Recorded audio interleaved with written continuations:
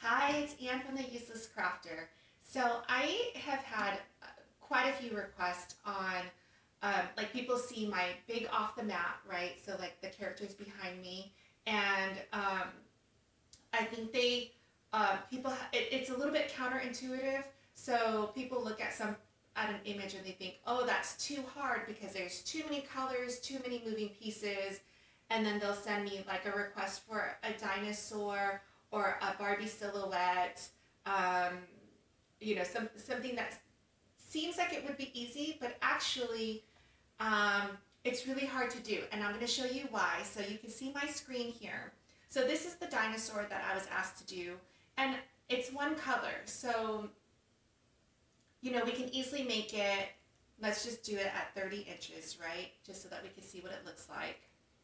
And it's only one color, so all we have to do is we have to slice it up. Now and I will do that because it's a special request, and I want to be able to help this person out. But let me show you what is a good image. So when you're looking for off the mat, I'm going to show you like this one's a good one. Let's see. This one's a really good one, but my favorites have been these little toddler Disney princesses. Okay.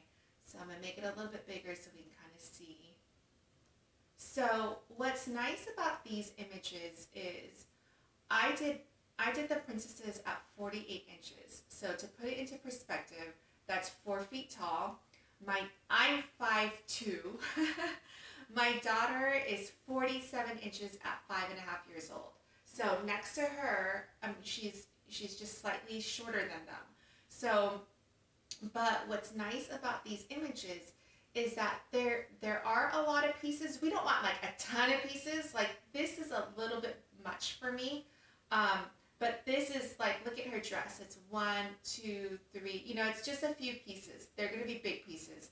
But what's nice is they're broken up in chunks. Even her dress, right? Or even Snow White. Instead of this being one piece, it's 2. So I know when I make this really big, each panel is still going to fit on a 12 by 12 piece of cardstock, which makes it seamless, okay? So if you think about, let's just, for math's sake, right? Let's just say we did this at 30 inches. And 30 inches is a really, really good size. It is considerable on a party, like cake table next to kids. It photographs really well and it still looks really big.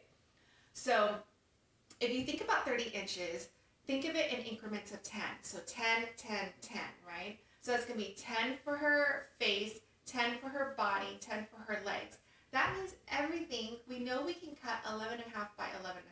So if everything is broken up into 10, nothing will have a seam in it. So it would look seamless and beautiful. The only parts that will have the seam is the black outline, but it's so minimal. All the colors are sitting on top. Beautiful colors, right? We have glitter cardstock. So you're not going to notice the little increments of seams around the sides, right? So that's why this is great. I mean, look at Mulan, same thing. I just cut Mulan last night. She had, the only seam I had was I made a deliberate seam right here because it was practically another panel on the skirt. But again, keep in mind I made her 48 inches. That was the only seam, and her hair, I did black glitter cardstock. So I had a little seam right here. But with, again, knowing your materials, knowing that the Cricut black glitter cardstock will make it look seamless, you will not be able to see any seams on this doll, or on Mulan.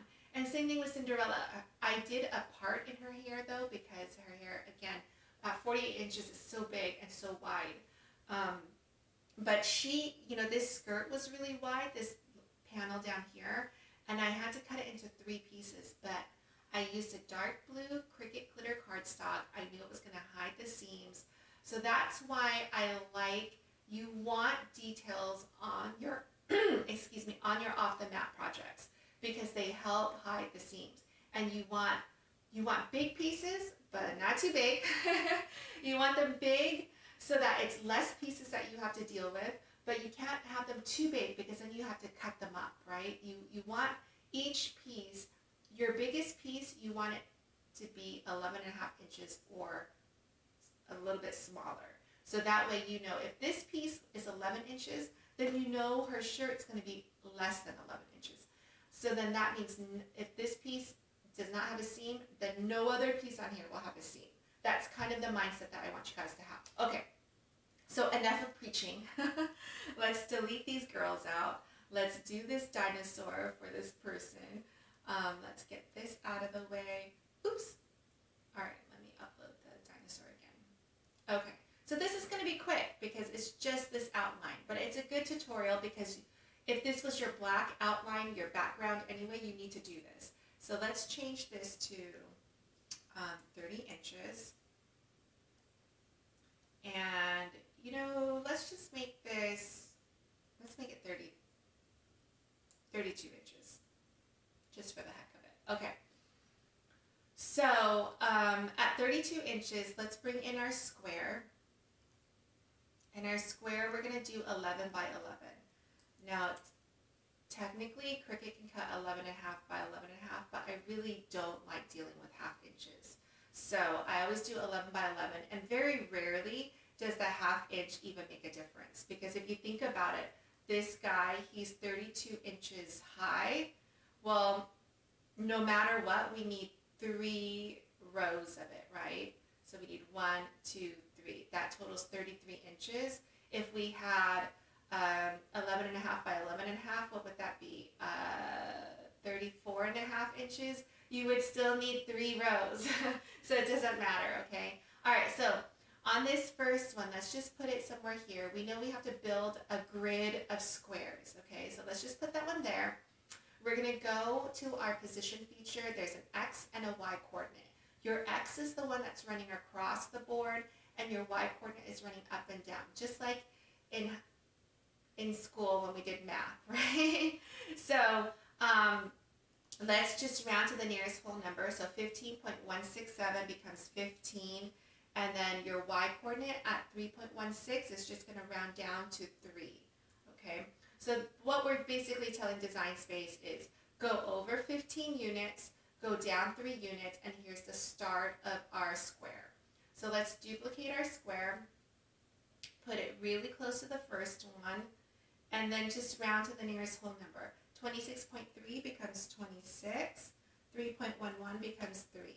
And I'll show you the math behind it. So this one starts at 15, and the piece of paper is 11 inches long, so 15 plus 11 is 26, okay? All right, so let's do one more. We're gonna do 3, excuse me. We're gonna do 9 squares, I think. All right, so this one is 37, it's already at 3. So now we have 3 of them completely flushed together. It's important to have them flushed together because you don't want any gaps. You don't want any missing pieces from your puzzle, and you don't want any overlays. You don't want pieces to sit on top of each other. When we cut up this dinosaur, he's going to be in big pieces, and we want the pieces to just kind of butt up against each other, and then that way we can tape it so that we have our dinosaur. All right, so now we have the 3 that's totally flushed. I want you to go to your right-hand side panel over here and select the first square, hit your shift key, select the second one and the third one. So now all 3 are highlighted. You can see that here. You can also see it on the screen here that all 3 are highlighted. We're just going to duplicate it so that we don't have to do the 3, 3, 3, but we just have to put them close to each other, and we'll do it by set. So this one is already at 15, so we're good. 14.22 becomes 14, and then we're going to duplicate another set and put it here. And again, this we're going to round up to 15 and round down to 25. Okay, I think let's just do one more set while we're here. Okay, so let's do, oh, actually we don't need this set. What we need is this set. So let's grab this, hit the shift key, grab it here, and we're going to duplicate it, and we're going to do it this way. So 48 point something becomes 48. 2.9 becomes 3. Okay, so now we can grab our dinosaur. You can either grab it by clicking on his feet here or in the panel over here. Scroll down, click on your image, and go to Arrange and Send to the Front. Okay, so now he's up here. And here I'm going to zoom in a little bit so I can show you what we're looking for when we're doing this part. In this part here, you want to make sure that in each square, they are big pieces. What you don't want is something like this. So do you see how the teeth, these two little pieces are going to be off by itself. This one's going to be off by itself. And then later, you got to keep track of them. First of all, they're small, so they might get ripped up when they're cutting on your mat. Two, if they don't, and you have to keep track of them, now you got to take this little piece onto this piece. So this is something that you don't want, right? What you do want is something like this, like a big chunk. I mean, this isn't preferable, but this is something you don't want, right? Just like a puny little claw hanging off by itself. So now that we know what we want, we got to zoom back out so that we kind of see what we have. So let's see. We want to make sure this hand is in here. Sorry, my screen is so far. I think this is good. Let's zoom in now. Okay. So over here, we've got this tail by itself. That's okay. This is a big piece. This is a humongous piece. I don't like this. This is going to be hanging out by itself. Let's see if that works. Okay. And I think, let's see. I'm moving this over so that this leg is a bigger chunk. Okay, so that's all good. Let's see what we have up here. This piece is going to be a little small, but I'm okay with it because I think it's going to be sizable enough. This is okay. This is okay. This is as good as it's going to get. It's a dinosaur. It's kind of funky. This little piece right here, I mean, it's okay. Let me see if I can move. It's just hard. It's big and it's hard to get.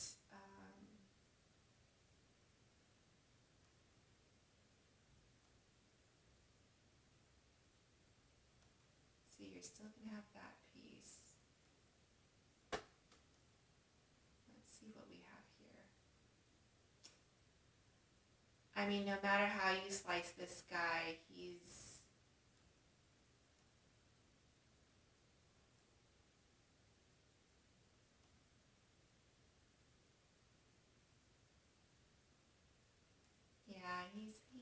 a bad shape.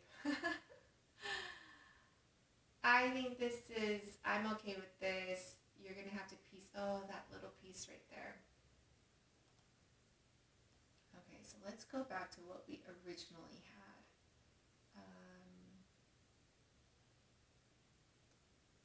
I think that's going to be our best bet. Okay, so let's zoom in a little bit. Okay, let's start slicing. Okay, so we don't need this square. So you can get rid of the squares that you don't need. So that one we don't need. There's no dinosaur in that square. No dinosaur in this one. And that's it. Okay. So let's grab this one square and the dinosaur slice. So you can see this is actually in two pieces. But this is a big enough piece and it's going to attach to this. So I'm okay with that. So I just wanted to show you what that looks like. All right, so let's grab this one and this one and slice. This one and this and slice. This is not my favorite right here, but it's still almost 2 by 1 inch. So it's not that small to keep track of, but this dinosaur is just the way it is. All right, so let's grab these two. Now, when you're slicing, you know you can only slice 2 items at one time. So you can see the dinosaur is 1 and my square is 1. So this is 2 items and I can slice it. Let me show you if I grab 1 extra item, okay? So see, I'm going to grab that extra square right here. Slicing is not available. So if you don't have 2 pieces, then you can't slice. You either have 1 or you have too many. So just take a look at that when you're slicing.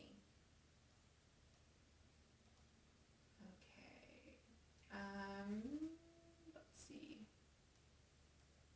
Let's slice this. Okay, so we're going to have to move things out of the way a little bit. So when I'm I'm doing this, I do like to move it down and kind of keep it in order so that it helps me. Oh, that's a bad cut right there. That little piece.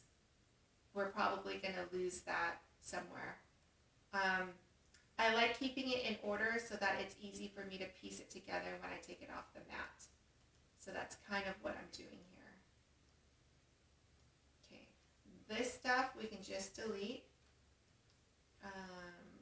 This we can delete. Okay, so let's slice this because it was in the middle. We couldn't get to it. All right, so here's that piece here, this piece here, this little guy right here. Okay, so yeah, I do not like that right there, but this is what we can do. I'm going to zoom in. Okay, this piece, let's slice out that piece so it's not attached to everything. So we're going to do this.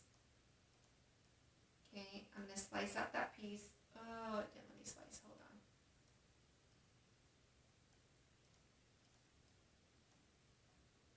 Why is it not letting me slice?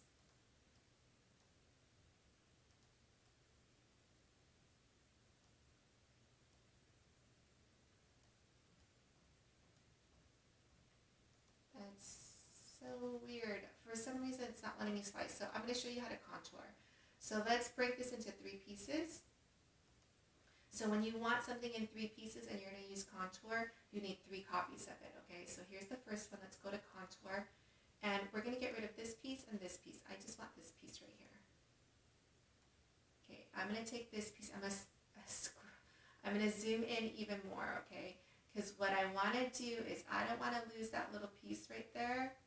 So I'm going to put this back together. And I'm going to weld those 2 pieces together, okay?